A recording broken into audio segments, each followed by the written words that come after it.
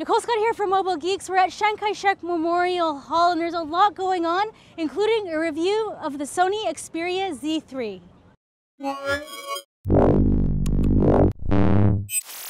Sony releases their phones in a 6-month cycle. Everyone else does so once a year. With such a short time between devices, it makes sense that the Sony Xperia Z3 is a minor evolution over the Z2. Having said that, the Xperia Z3 is the best smartphone that Sony has ever made. It's a beautiful successor and has pretty much everything that I want in a smartphone. It's waterproof yet thin, and all other devices in the market don't offer this rugged feature. Under the hood, it's everything you expect from a flagship device. Snapdragon 801, 3 GB of RAM, 20.7 megapixel camera. But if you're familiar with the Z2, this should all sound pretty familiar.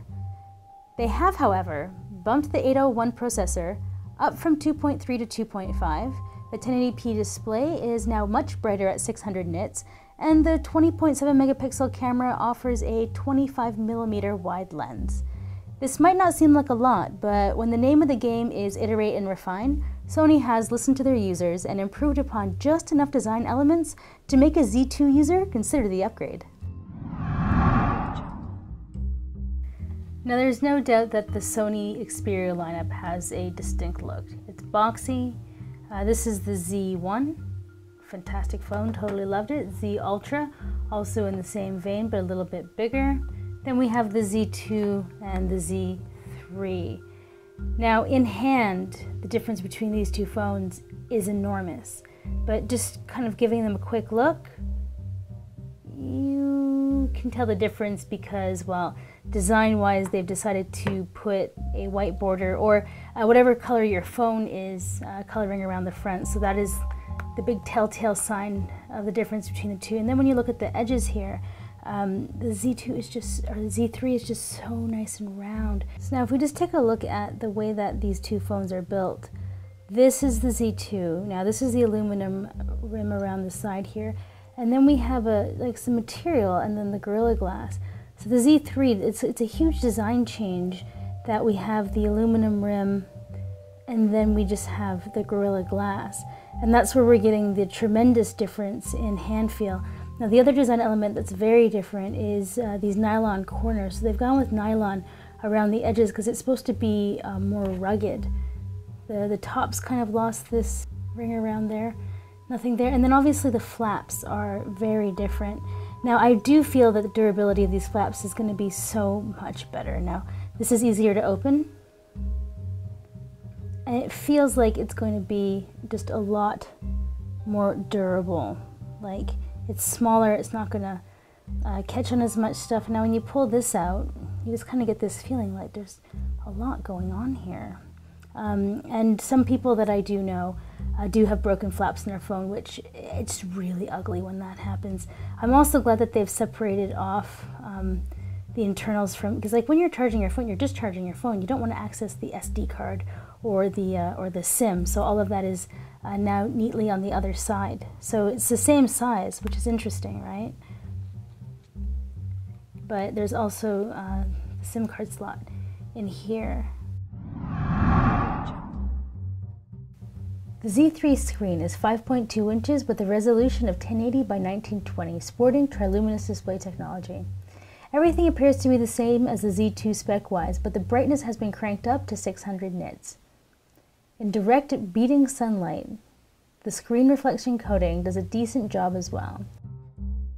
Right now, I'm going to be making an argument for why 1080p is exactly enough. It doesn't eat too much battery. The Z2's display was already considered to be one of the more stunning displays on the market. If we just take a quick look at the viewing angles on this, nobody's going to be watching porn on the trains with this device. Sorry, fellas. So Chiang Kai-shek Memorial Hall is looking lovely today, but I'm going to take you through some of the options. Now, Superior Auto is like the standard, your automatic point and shoot. When you head into manual, I've noticed you can get, a slightly better photo by kind of adjusting the exposure. Now, I've played around a little bit with that at NTU yesterday, and I got some pretty amazing results. Now, if we head back in here, sound photo. So this, you see that there's a little thing here that's recording the sound. Then when I stop talking, you don't see it anymore, and then it comes back up. Let me give you an example of the sound photo. So here's some normal photos that I took of the marching band earlier. Here's a sound photo. Oh, so here's what it sounded like. So you get just like a little sound bite. Multicam is really neat. So I actually took the time to connect the QX10, the lens, the other day, and I played around with that a little bit. A little gimmicky. Let's take a closer look at some photos that I took. Now, this is with intelligent auto. That's decent. And then this is when you put it onto manual, right? You're just able to like pull down the exposure and really kind of get more true to life settings. So I even played around with the white balance a little bit on that one to make it just a little more true to what I was seeing. Now it was definitely like early morning, nice and orange. This is really how it looked, right? All of these different shadows, the orange, the kind of like early morning orange light, and then this is the auto, which would be fine. I mean, it's bumping it up to like more like daytime kind of looks, but like this is like the detail that you can get with, you know, like this type of like working with the actual camera app. So exact same point of view, and then you can see how much more you get, right? Here's the Z2. You're basically missing all of these over here. So this is what you're getting extra with the 25mm lens. Want to know what my biggest pet peeve about the Sony Xperia Z3 camera is? That they have not put in an autofocus. Sony, you know how to make great software. We've seen it with the time shift and how the video editor works on this phone. But I'm sure what you're seeing now is around the edges, there's a little bit of pulsing. There's a little bit of like little waveforms because Sony just has not put in a manual focus. If they did, like the Nokias, then it would remain tracked on my face, and when I moved around, it wouldn't go out of focus sometimes, and then you wouldn't see like a waveform around the side. It makes me crazy. Sony, next on the Z4, you better put in a manual focus. When it comes to performance, we still have the Snapdragon 801 processor, which is what we're seeing on a lot of other flagship devices, but it's how the company executes on the processor. Is there any UI lag? And this is something that we're experiencing with a lot of flagship devices. The LG G3 can be pretty laggy, but this is actually the same processor that we have in the Samsung Galaxy S5. And if you have used the S5, you'll notice on occasion there is sometimes a little hiccup. Now, Sony has no lag. They've killed it. The Xperia UI runs like butter.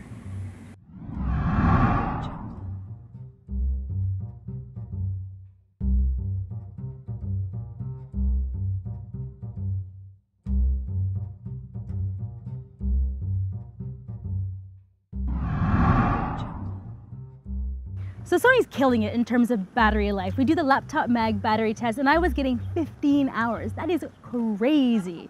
Considering the S5 gives you 9.5 and the LG G3 only got us like 6.5 hours. So that is over double what we got on the LG G3. So 2 full days, your average user might even get 3 if you don't really use your phone that much. So I think that this feature of the crazy battery is what's going to bring the Z3 into the mainstream. I'm a big fan of the Sony Xperia UI. I think it's clean, intuitive, and simple. You can pinch in and do a whole bunch of customizations. They have wallpapers, themes, widgets, of course. They have 2 fingers, will bring you to your quick settings, which you can edit quite nicely, adding in about, I think, 18 different options. A single finger pull will bring you to notifications. Now, here's where things get interesting for me. This isn't exactly vanilla Android, and when I access my apps, I would prefer a vanilla Android experience. This is kind of one of the negatives. You can organize them by most used, own order, which is kind of nice. You do have some options. Uninstall is really good because it gives you the ability to kind of like quickly clean up any extra apps and unused things. This is my pet peeve about the Sony UI. What is this? Pull to the left? Pull to the right? No. If I want to do a quick search, I want to go straight up. I want to be like, yeah, let's just search Google. But no, I have to pull to the right to search Google, right? And this is crap, right? I don't really care what Sony thinks is what's new, right? I don't care what music and games and everything Sony wants me to know about. I think that this is intrusive and something that they shouldn't have carried on. I think we should all complain about how crap this feature is.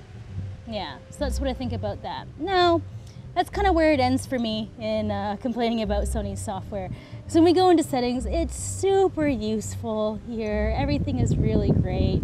You have your Miracast to share music from your music or media or anything like that.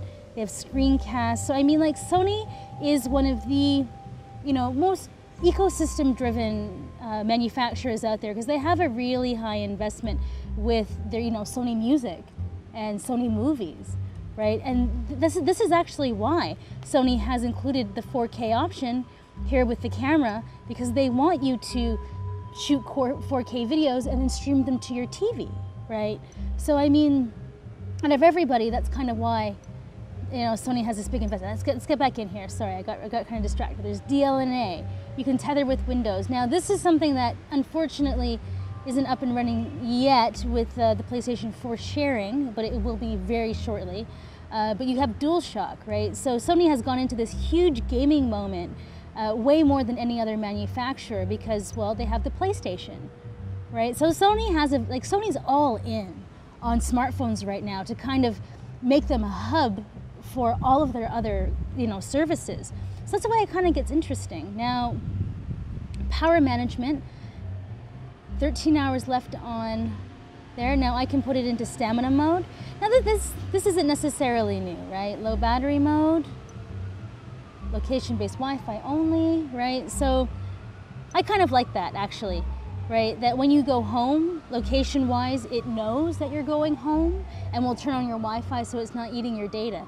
Now, I recently set up one of my friend's phones and she only had 1 gig of data, and I had to go and find an app for her, and none of them were really that amazing. So Sony has this built in that you can do that, so you can queue background data. I mean, like, they've really thought about all the things that are useful for you and included them here in the settings so that you don't have to go and, go and search for apps that will work. Now, but now we're getting ahead of ourselves. I want to keep going just to some really cool stuff. With security, you have your kind of average unlocked widgets and things like that, but they actually have a locate your device feature, which is really nice. Where is it? Smart Connect.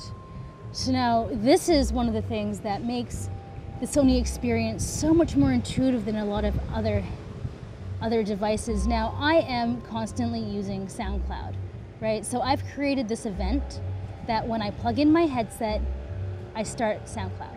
But nighttime, whenever I plug it in at 7 a.m., between 7 and 10, it's gonna turn my alarm clock and then put my phone on to silent, which I think is really useful. So these are the small intuitive things that, Sony's done with their UI.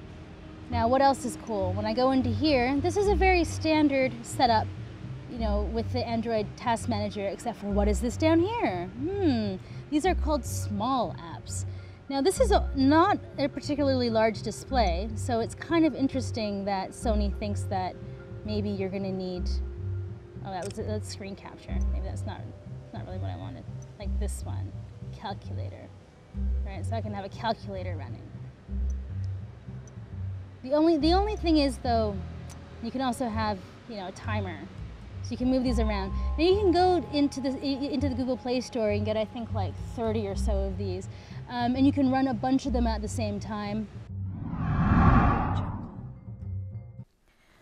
When it comes to audio, this does have dual front-facing speakers. Now, I've always found that they're a little one-sided, like the audio is only coming out of the bottom here. The other thing is, the back really vibrates when you kind of crank it up.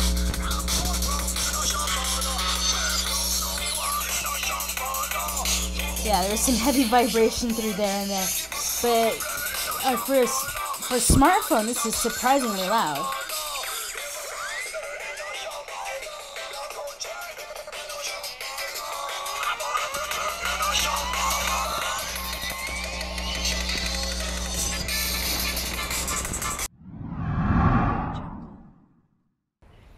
With the Sony Xperia Z3, there are no compromises. It has an amazing display that's super bright. The battery life goes on for multiple days.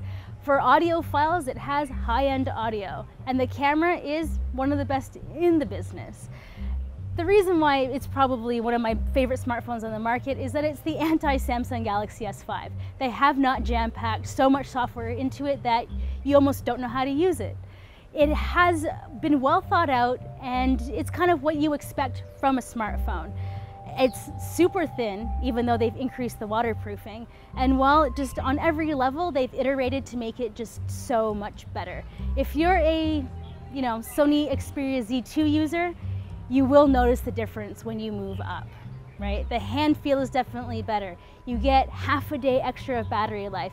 But if you just bought a Z2, that's no reason to kind of feel sad about not having a Z3. So yeah, in conclusion, I am overall, and have been for a while, a Sony fangirl. Absolutely love the Z3.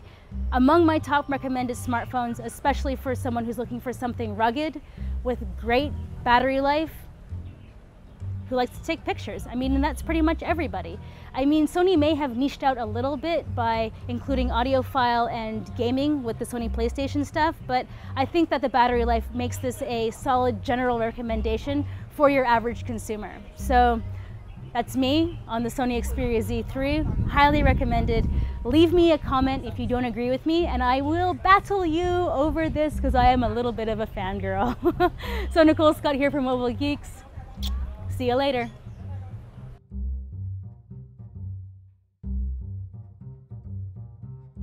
What?